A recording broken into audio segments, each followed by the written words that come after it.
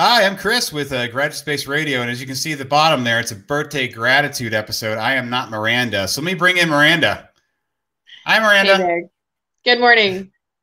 Good morning. Yeah, I feel like this is the first birthday gratitude episode that I've done with somebody in the same city. So, Oh, you're wow. you're my first. I feel like Louisvillian in Louisville to maybe even be on the podcast. So maybe you got not only the podcast, but you've got the birthday one too. So thank I'm you. a I definitely Louisville have asked local. other people, but I feel like I asked Dustin last year, and he just wasn't feeling it. So.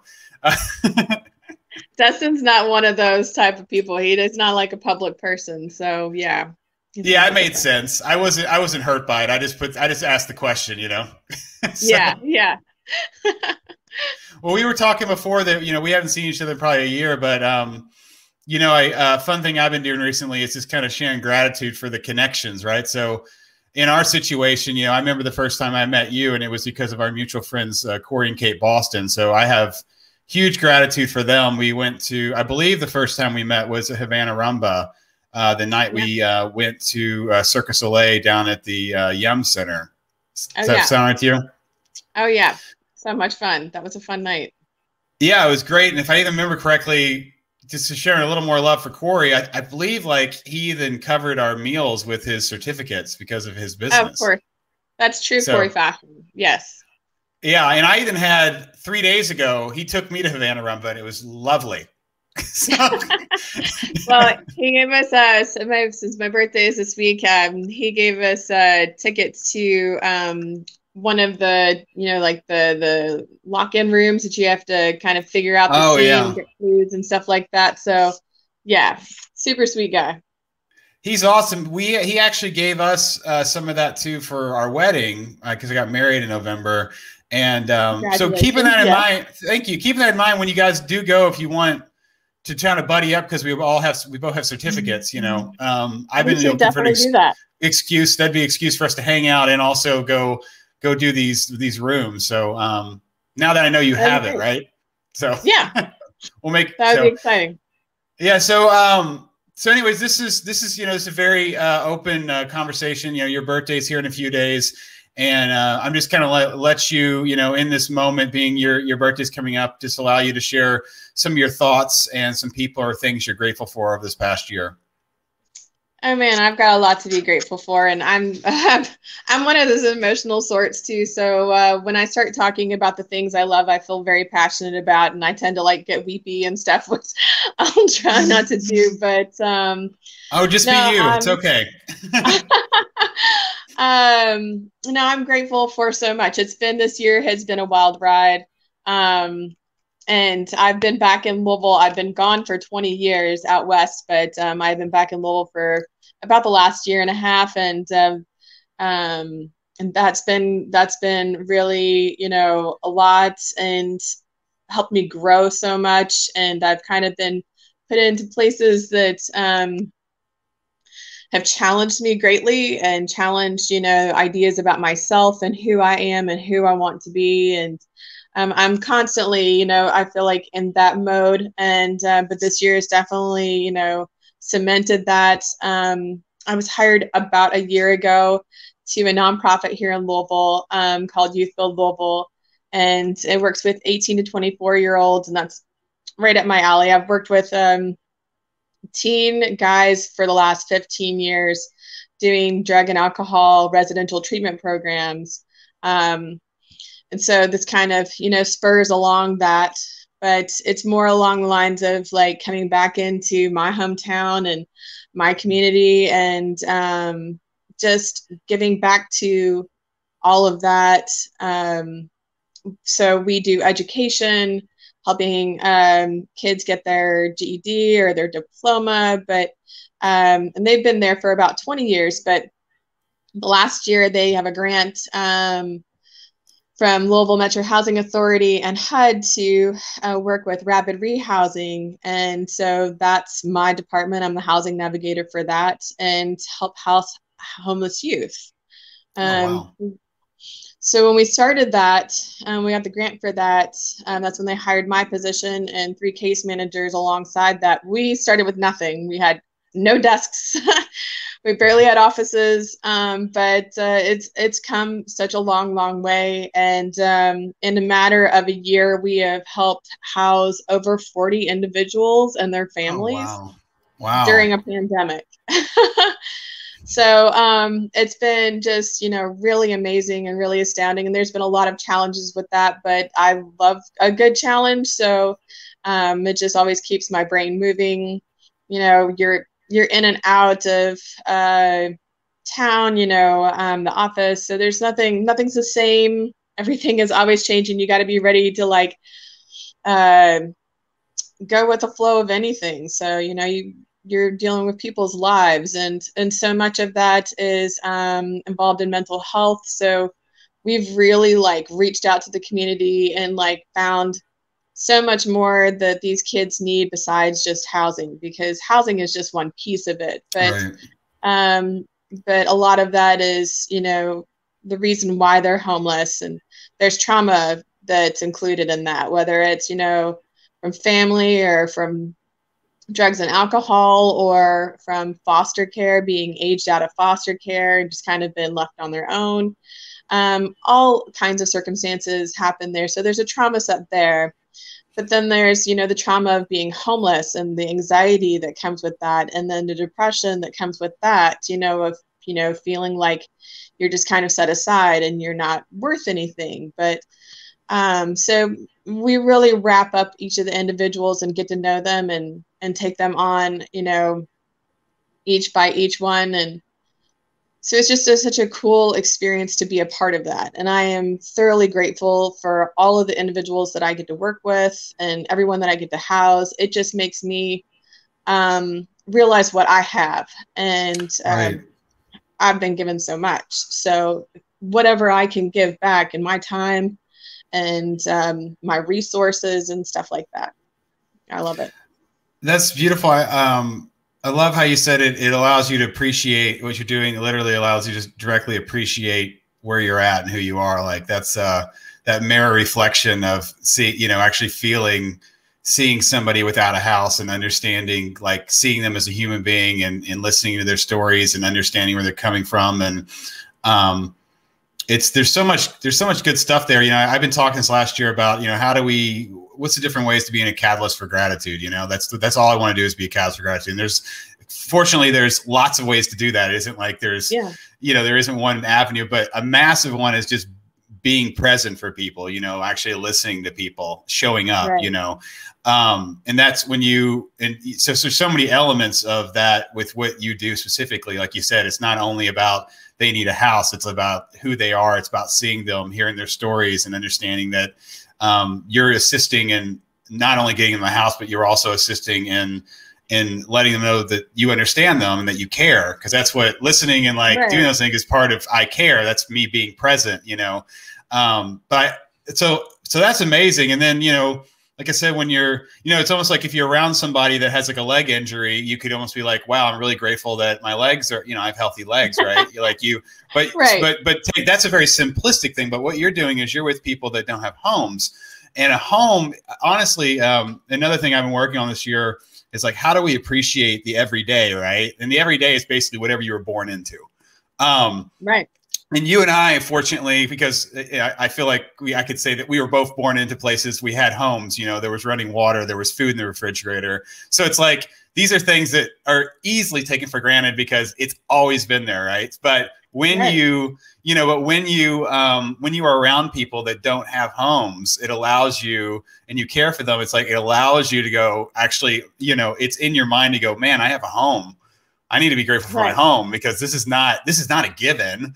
It's not, it's like right. none of this stuff is actually a given, but when you have it every day, like how do we engage in like the appreciation of, the people around right. us, the things we have. And like you, with your work and your heart and you're caring for these people, you're specifically tapping into that, appreciating every day, because you're seeing people without homes, which is massive culture shock.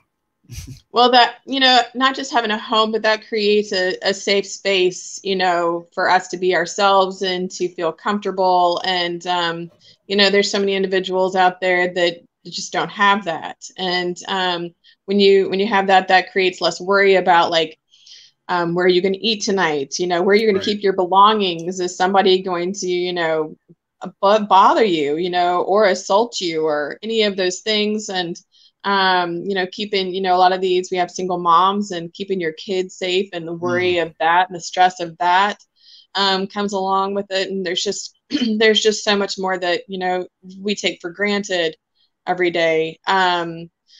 So we, you know, we try to incorporate, you know, all of the needs so that they can hit the ground running with everything in their pockets there. So, you know, we help with jobs and employment. We help with childcare. We help with parenting classes,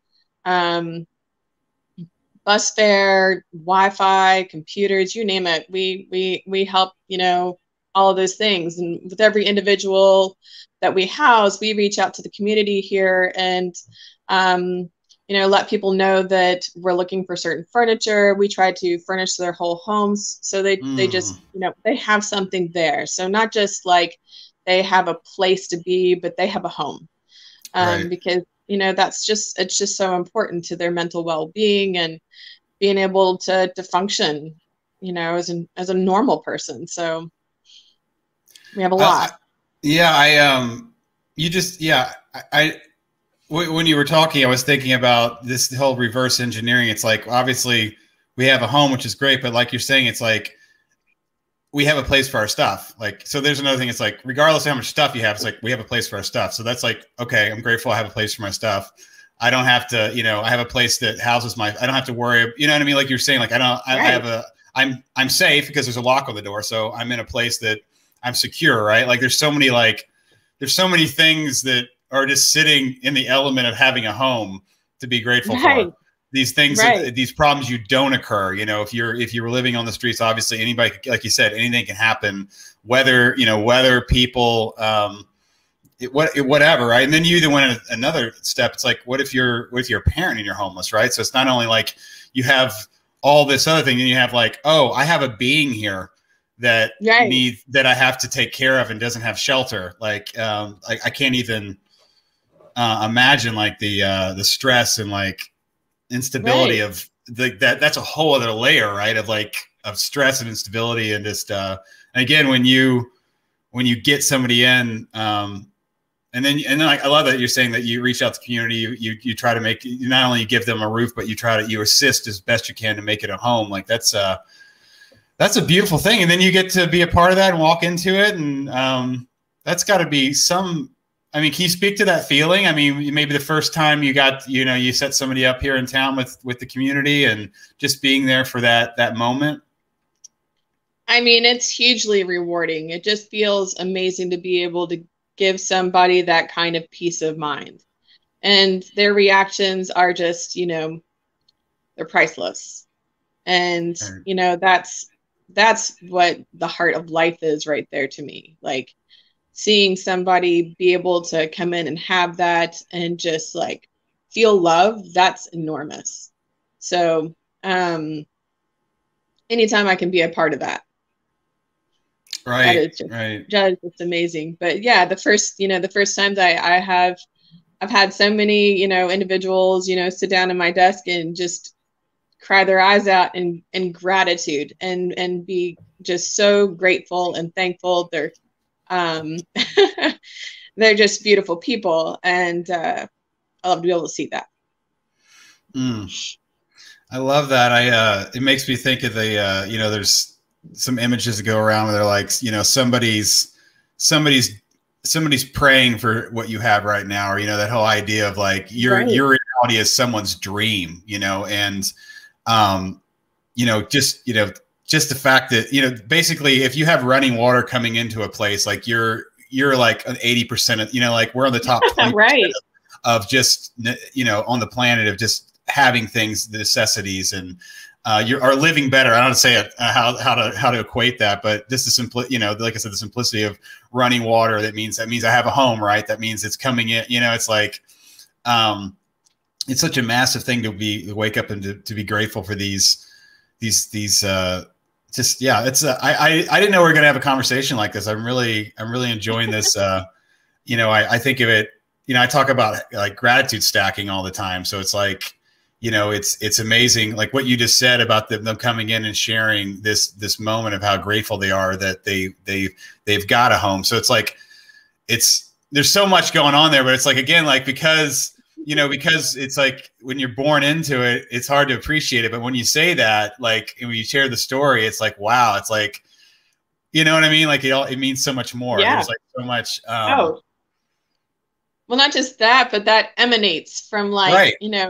their gratitude, and I'm grateful for them. And then our case managers, we all feel, that just like builds and it kind of Right. reverberates. Like, I think that, we all create ripples around us, and how are those ripples going to affect everyone, around you, whether you want them to or not? Right. We all affect each other. And so, what is your effect going to be on someone today? Is it going to be something that's like positive, or is it going to be ripples of negativity? And so, like, when we're able to do the things that we do, and we have enormous support from the community, which is so amazing to see, especially just it being my hometown, that just means so much. um, those waves create more waves. When you hit someone else's, with that positivity, then, it bounces off of them. It's just such a cool thing to see. So Yeah, yeah, that's so true. It's like we with intention, you can go, okay, I know that everything I'm doing is affecting something. Doesn't matter if I'm standing here, it's affecting the floor, right? If we're talking, obviously we're affecting each other. If I'm driving down the street, it's like all these things affect. And with that mentality, when you do acts of service, like what you're saying, obviously this is your work, which is great, but it's an act of service. It's like you're in them when you're serving somebody else, you stop thinking about your own problems. It's like you become present and you're there for somebody else. And it's like, I have a friend, my friend Mark Shapiro, who he has a app called Love Bomb, but he basically, what he started was he would just get on Facebook. He would record a video for anybody that was in his Facebook group on their birthday. He would record a personal video to them. And he's done this, I think, something like, I don't know, 5,000-10,000 times, something like that. Cause he's been doing it for like 4 or 5 years. Wow. But right. And that's why he started this app. He built an app to allow people just to do that. You know what I mean? Yeah. But the whole thing was, and he's even spoken to it, he's like, I built this into my life where I'm going to like share real appreciation for these people, even if I haven't talked to them in a while or whatever, but he realized it's like when he did it, he was being intentional. He was being present and thinking about, is like an act of service, because you're not thinking about yourself and you're wanting, and it's such a powerful like tool that any of us can use in any given moment. If we really want to like, well, I'm going to pay attention to somebody else. I'm gonna stop thinking about myself and be present. And I remember I got one on my birthday this last year, and it was beautiful. Like Ethan had his daughter, and it was really, really, really touched me, and I could tell, again, that's because he's in it and he's done it. You know what I mean? Like it's who he is. Yeah. And that's just part of every day. Just like it's part of who you are with your work. You show up for people and it brings you present. It allows you to think about other people. It allows you to help. And at the same time, it allows you to appreciate the things you have. Definitely. I mean, like we can really get lost in, our own selves and, like kind of go down that rabbit hole pretty easily. Mm-hmm. It's easy to become like kind of selfish and self-centered and just thinking about, our needs and what we're missing and that kind of thing. But, when you stop and you delve into someone else's life and kind of see, those things, you kind of step back for a minute, and it takes your mind off of all of your worries and the stresses of daily life and, what lack you have or what problems you may have. There's need for that, but I think we get stuck on that a lot.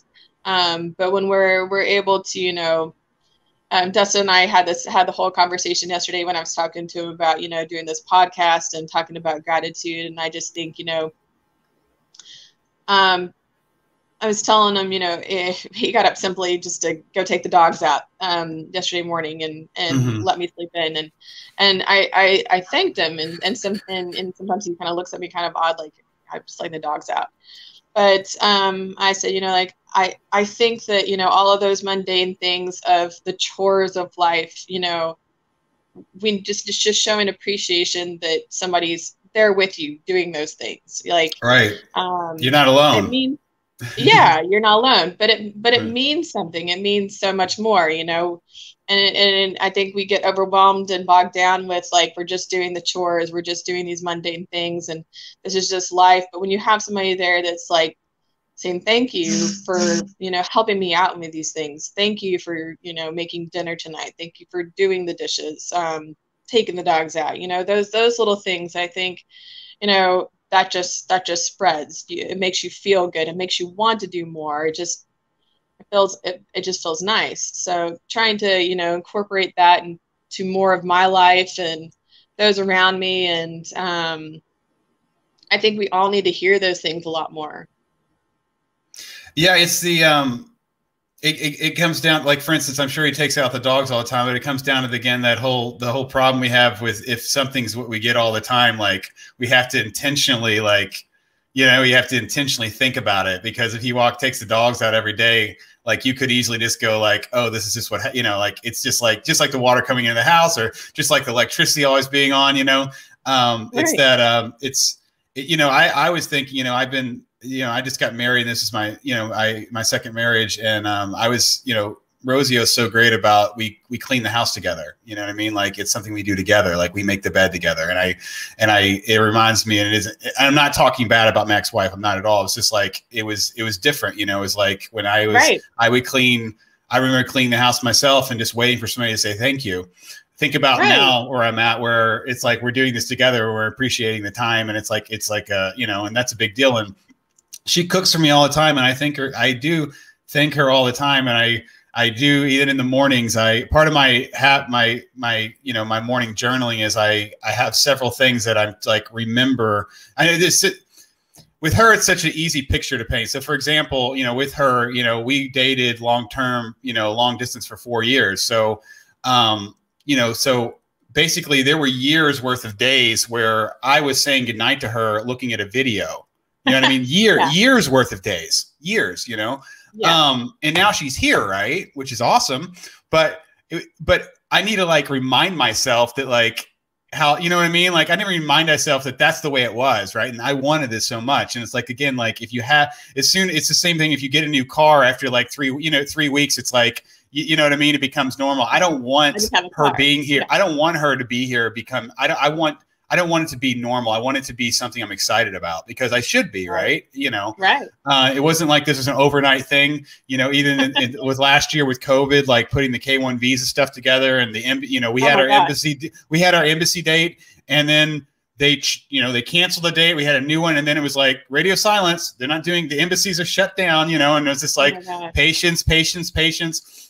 And the crazy thing about, you know, Bogota and Colombia, they shut down like their international flights long before USA did anything. So they were like locked down. And so basically the amazing thing is we finally got like the visa appointment. She got the appointment, she got approval. And then we're waiting. Okay, we need Colombia to open up just in-country flights. Because see, they hadn't even opened up in-country flights. Oh, wow. You're talking about last October. You know, so I think it was October 1st. So it was like October 1st, they opened up. Am I doing this right? I think I'm doing it right. Yeah. October 1st, they opened up in-country flights. And it was like, okay, next step. Now they're going to open up international flights. And it was like November 1st, we knew international flights were going to open up. And then actually, I'm doing this a month back. So it was October, because we got married in November. Okay. It was September 1st was in-country. October 1st was international. And she was here, you know, on the 18th. So these were all like, you know, it was all baby steps, just being patient. And then she was here, and you know, we got married in November, and it was wonderful. But I'm just getting back to this, like, if we want to appreciate, we have to, as individuals, because of the way our minds are, unfortunately, it's like we have to build an intention to appreciate. And that could just be like, if somebody does something, whatever it is, I'm going to sit there and look at them and say, thank you, you know, and that could be, that's it. There's your trigger, right? Like, or with me, it's like with these big things, like I'm reminding myself every morning, you know, like that she's here, and I need to appreciate that, because I really don't want to take that for granted. I mean, I mean, in this situation, she left like her parents and her family to be here with me. That's, I mean, Huge. when I, yeah, it is huge, and that's why I didn't even, when we started dating, I never even foresaw us getting married just because I didn't think that was even a possibility. Honestly, it's just, everything was baby steps, it was like, even when I asked her, I wasn't sure how that was going to play out just because of how close she was to her parents, Yeah. So it's like, and then, it's just, yeah. So I'm all about building these triggers. So it's like what I'm loving about what you do and what you're speaking about. It's like with Dustin taking the dogs out, you see him as like your partner there, and you're appreciating these everyday things that you guys have built together, which is really beautiful. And then with your work, like I said, you're showing up for people, you're assisting them and getting these places, and you automatically are just built into appreciating more of what you have because of these experiences and relationships. So it's what a healthy and beautiful, freaking beautiful. I love it. I've had a lot of influence over the years that has kind of brought me to that. A long time ago in college, I actually lived out west in Utah, but I came back here for my cousin's wedding, and I moved to Cincinnati for 9 months, helping her to do that. And I nannied for a family that was really just truly amazing. And at the time, I was working on, I wanted to be a National Geographic photographer. I wanted to travel. Yeah, I wanted to do all these things. And so I've always got big dreams.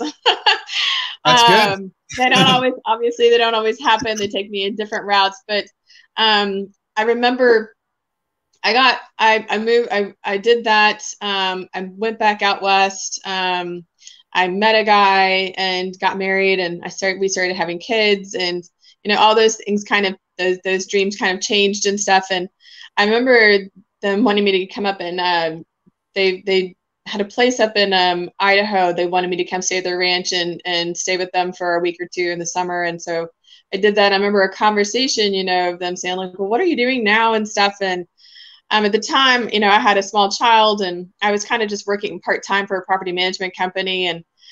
And I just remember them saying something like, what happened to all of those dreams? What happened to all of those things? That just doesn't sound like, your place. And, she was talking about, she had just started doing some cancer research kind of stuff, and was talking about, how the direction of her life and where that was taking her, and feeling great about that. And I was like thinking, am I doing something that feels fulfilling? Am I just like doing a job? Am I just, making things meet? Or am I really like fulfilling what I need to be doing? And the more I sat there and, did that job, the more I thought that just really sank in with me. And every job I've had since then, I've thought, is this like where I need to be? Is this like what my soul's purpose is?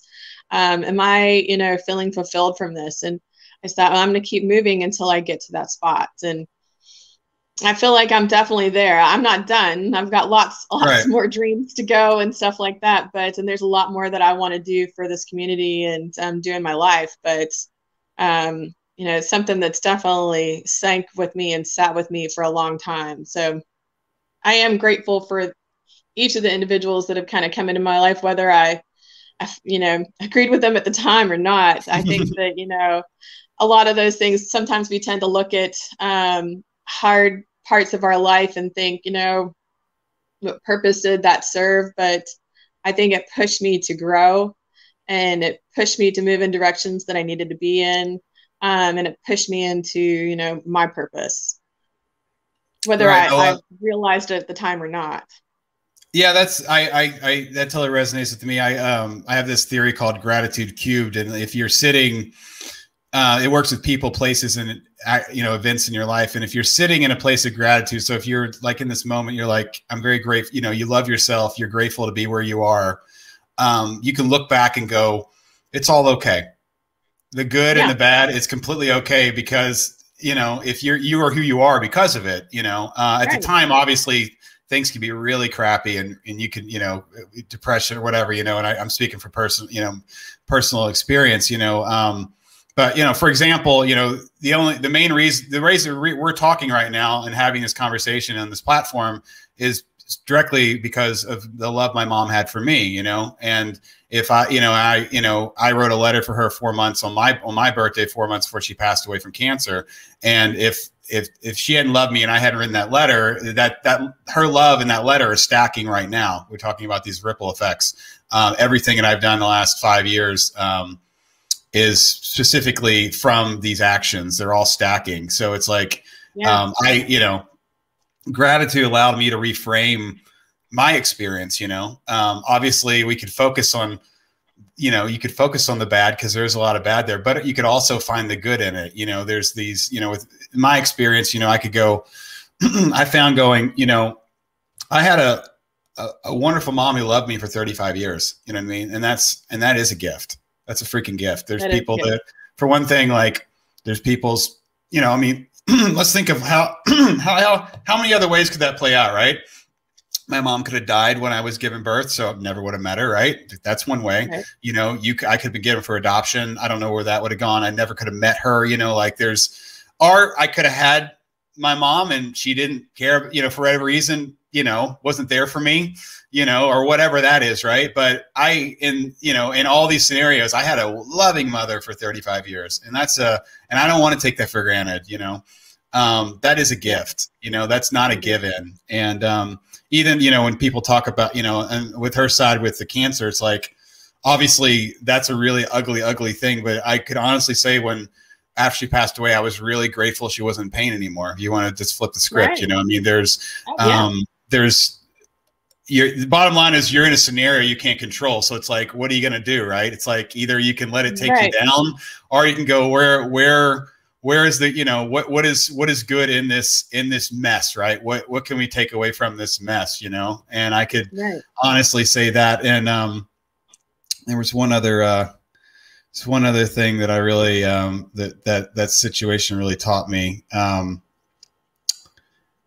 Geez, I got a little caught up there. But I was there's just so, it's just, it's basically, the great thing is with gratitude, we get to decide what it all means. You get to make a choice, and, I feel like even in the worst, in the moment, maybe you can't see it, but in the worst things later on, if you're sitting in a place, you can see that, there's always something to be grateful for. You can always find something if you're looking for it. It's just, sometimes it's a lot harder to see. But with trauma, it becomes, after more time, it becomes more evident, and I think of all, like I sit in my life and I go, wow, where has this taken me with that turn, right? That basically it was like, I like to think of that, my mom passing away in cancer. It's almost like the car ran out of gas, right? Where did I end up? Right. Cause that wasn't planned, right. But you end up in that, your car stops and you end up, it's like you have a choice, right? You could either sit in your car and wait for somebody to rescue you or whatever, or just sit there, or you can get out and walk around, right? Or you can go get, it's like you have options. Obviously, maybe you need to take a little time depending on what it is, but you get to decide what you want to do next, and I think it's with the lens of gratitude, I think that we can see these, where we're going and appreciate where we've been. Definitely. I agree with that. And I've, working with a lot of the youth, I didn't have the mom that you had. I would love to have had a mom like that. My mom became addicted to heroin and drugs when I was about 8 and ran off with her drug dealer. And so that, that was a pretty traumatic experience. There's a lot more into that bag, but so I didn't really grow up with that kind of supportive mom and influence, but it's taught me so much. And it's brought me to where that I am now and doing what I'm doing now. And, I've talked to so many kids and just said, look, you may have come from this, but that doesn't make you. And you can choose, and you can choose your path. You can choose to take the same path, or you can choose to make your own path. And that's completely up to you. But, nothing that, where you come from is set for what you need to be also, and how we go about living our lives and how we decide who we want to be at the core, is very important. So knowing that you have the freedom to make that choice and teaching others that they have that same freedom to make that choice, they are not stuck in poverty. They don't have to be stuck in poverty. They don't have to be stuck with, you know, an education or in the same kind of, you know, job situation, you know, working fast food or those kinds of things. That they can pursue their dreams. That, you know, those are out there, but it is what you make of it. So you can either choose to make it something positive, you can either choose to give back, or you know, you can make other choices as well. So I've definitely felt that, you know, sense in my life, and I've had people that have influenced that, and so, you know, just picking those pieces out and being grateful for those things, definitely. And I'm grateful that I had the experience that I had with my mom. I wish it could have been, you know, obviously a bit different, Right. but it's definitely led me to see more and be aware of more, and just know what others are out there dealing with, so that I can have respect for them, even in those hard situations. So That's beautiful. I just love how you got to look back in retrospect and you realize that the reason you relate to people and you can see people with the, you know, this love that you give to people is specifically out of that, you know, it came out of that, which is a bold statement, but so true, right? Because it's who you are. It made who you are. And again, you love yourself and you care for people. So, and you know, you appreciate where you are. So back to that, you know, it's, those are the stories I love hearing. I love hearing that. So I really do appreciate you sharing that, because it's like, those are those mirror reflections we were talking about. That just like the more that people can share, that, you know, you basically just shared what came out of that and the choice you made, you know, because it again becomes down. It's like even you're talking to kids. It's like, you know, you get to decide what defines you, not the other way around. It's your choice, it's not, you know, it's and allowing, you know, it's that whole thing, allowing circumstance to decide who you are is basically a very victim mentality. And like, people can choose that if they want to. I don't judge people, but it's like, either you can decide what you want to do it, or you can go, I'm a victim to this circumstance. And you know, that's the end of the sentence, you know? And I feel like people obviously can feel like victims, but at the same time, they can make a decision to go, okay, I decide not to be a victim anymore. Obviously it's up to the individual, but I feel like the more real stories that people hear, it's just, you know, it opens up pathways in the brain, you know? I remember I was talking with my friend Lee last year, and he was saying, until I started talking about gratitude to him, he never even thought about it. It wasn't that he was like a thankless person, but it's like, unless it's just a very straight point to, unless you hear somebody talk about these things and they somehow get in your field of vision, right? Because obviously we're ignoring 99% of the things that pass by us every day. You know, but the more, like, even before we started, you know, the podcast, it's like, I feel like part of this, you know, like what we're doing, this catalyst idea and being a catalyst for gratitude, is I'm just basically out there planting trees. You know what I mean? That's what you're doing. It's like, together what we're doing is we're planting trees. There's so much toxicity out there in the air, right? And all this is specifically is just us putting some good CO2 into the air. That's all we're doing. And you know, and obviously we need a lot more of it. We need a lot of it. We can't put any more, you know, it's like there can never be enough of it. And the great thing is, because we're doing this together right now, we're like getting like literally, you know what I mean? Like, this is like, you know, it's like you and I are taking deep breaths right now. And that's what a gratitude practice does. That's what communicating gratitude. That's why, you know, on your birth, you know, any excuse to me, like, you know, it's like, what's the easiest way to engage somebody? I just want to engage more people in gratitude. I want to have more conversations. That's why, like, this whole birthday thing came out, and I was like, this is great, because I can just get on Facebook and I can see friends I know I haven't talked to, and, you know, I can reach out to them, and then, you know, we get to have this great conversation, which is just me building into taking my deep breaths of gratitude every day, you know? Yeah, no, I love it. I think it's an excellent platform. I love that you're doing it. I think there needs to be more of it. Definitely. It's an amazing thing. Thanks, Miranda. Well, do you have any, maybe a couple people you'd like to, you know, you'd like to share some great gratitude for here on your birthday? I have an immense amount of amazing friends that I am super grateful for, that have always been there through thick and thin, the great times and then the hard times. And I couldn't make it through life without them. I have an amazing family that, has supported me through, so much. And I'm grateful for that. And my kids, I have the most amazing kids. I just have to say.